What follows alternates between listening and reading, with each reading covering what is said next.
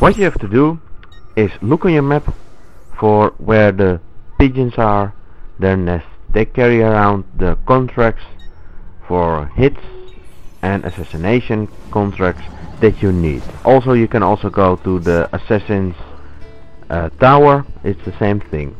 You can manage your assassins there, you can upgrade them, give them weapons and give them contracts. The pigeons carry the contracts, and once you're near it, then you can select them. Also, you get messages from your assassins. First of all, I played it already a few times, few assassins with them, and it's more turn-based part of the game. And you send them out on a mission, they come back with success or they die, and you give them their upgrades which they earn, and they level up also. So that's the bit of the upgrades. We'll go in that later again. Then you go to the screen with the mission selects. Find a mission like me, like what I did was my assassins were still rookies. They hadn't nothing. They didn't have any experience, so they needed experience. So look for a mission with one red dot. So that means when you get an assassin like level 2 and you put it on that mission, you get 100% chance that it will succeed.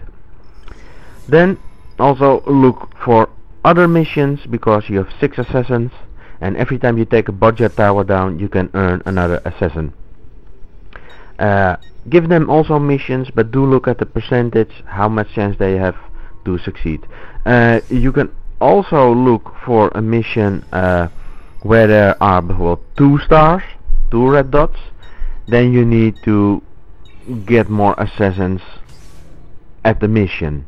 You can do 5 assassins per mission, but you can also do like an experienced assassin who's level 2 or 3 and do it on the single mission. But it all depends on how much percent chance they've got to succeed. Then we are now looking for a mission where I can put 2 assassins on 2 dots. So that means you need 2 assassins to succeed. I could send 1 assassin. It's got 91% chance of succeeding, but I'm going to send my 2 most experienced assassins on the mission, so I got 100% chance of success. The experience points during such a mission will be split between the assassins who take care of the contract. They split each equal share of their experience points. So one assassin gets a lot of experience points, but he's on his own and he might not live. But send a lot of them, you succeed, and they all have to split it.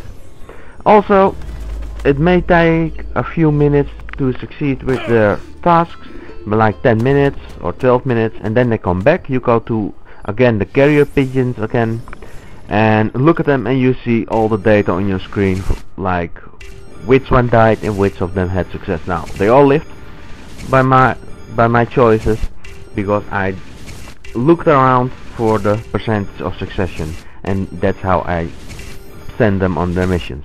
So that's why I got them all back. Then their experience, they can upgrade them armor and weapons, as you see on your screen now. So that's how you do it. Upgrade them, send them on missions, and wait till they come back. But also watch how much percentage your assassin has for the mission. That's the most important thing. And once you've done that, you can send them out on a mission again. They also earn experience on the streets when they're walking with you, or you give them orders on the streets when they're not on a mission. You can send them after Borgia soldiers or enemies, and they take care of them. They also earn experience points by that.